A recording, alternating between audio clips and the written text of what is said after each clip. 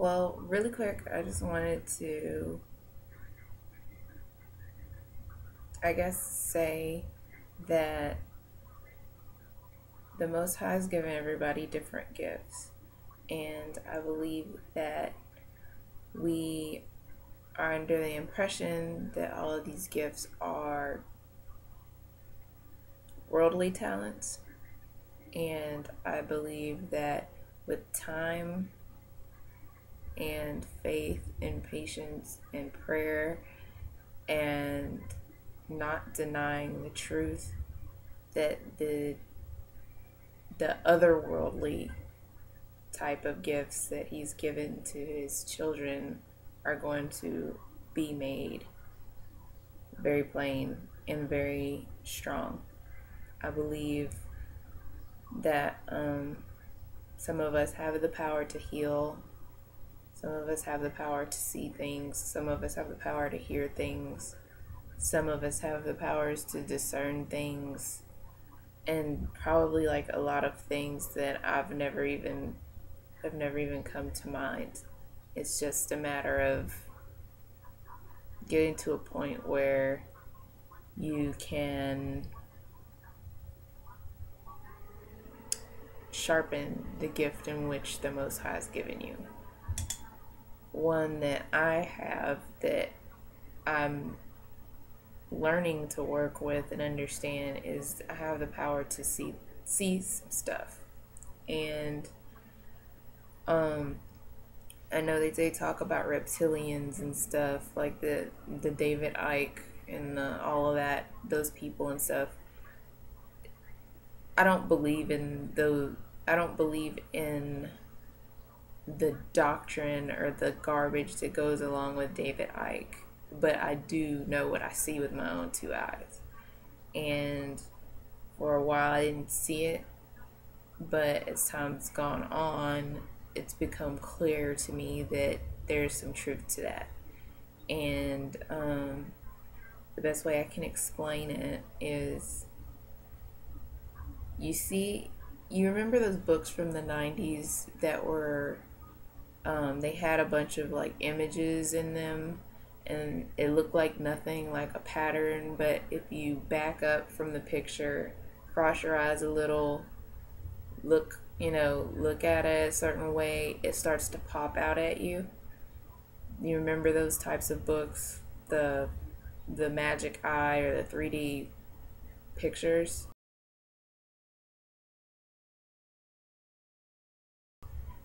That's basically what you're looking at. You're looking at something that looks one way, okay? It looks one way on the face of it.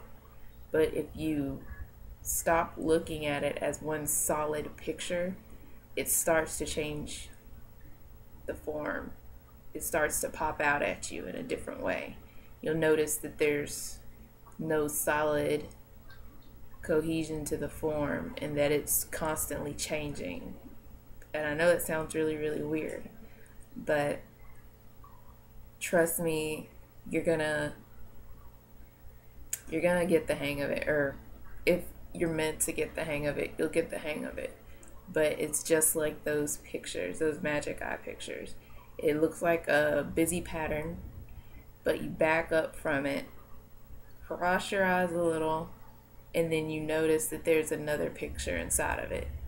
Well, that's the case with people that shapeshift.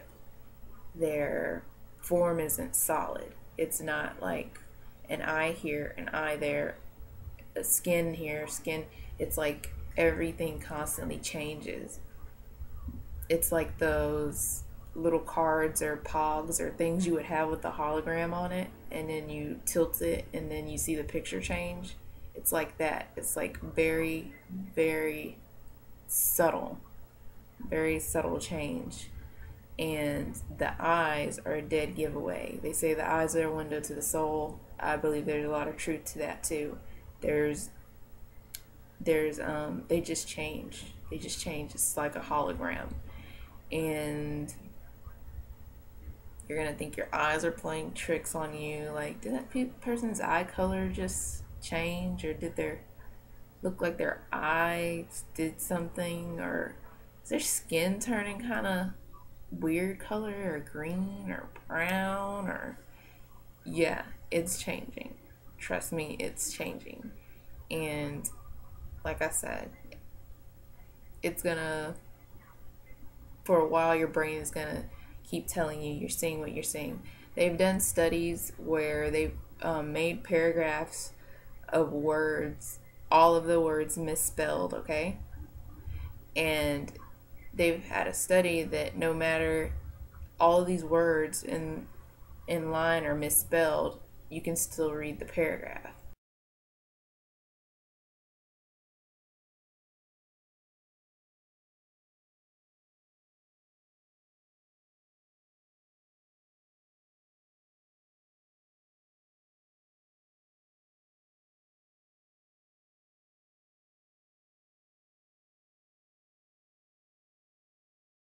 You can still get the meaning and understand exactly what's being said, even though all the words are misspelled. That's what we're talking about. The overall result and the overall image is still received, but when you look at the finite details, it's all messed up. They have a psychological like visual exercise where if you look at a dotted line, okay, and the dots, dots, dots, dots, if they skip some dots in the line, you still see a full line. You don't even know where the dot is missing. That's what we're talking about. It's very subtle. It's one of those things where it's just there's a skip, there's like a skip in it, and because we're so used to seeing the dots, it in the mind goes ahead and completes the sequence, but it's not really there. Just like the paragraph of misspelled words that you can still read, it's all jacked up, but your brain processes it and goes along with what it already knows. So I just wanted to say that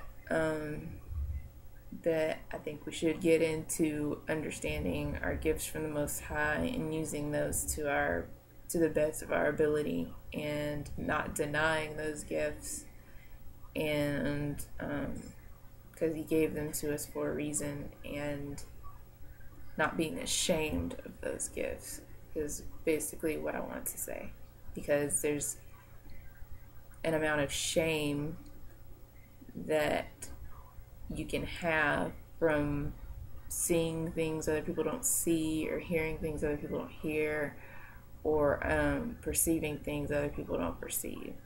And I just wanted to make this message to encourage you to not be ashamed of those things and to move forward with it rather than suppress it.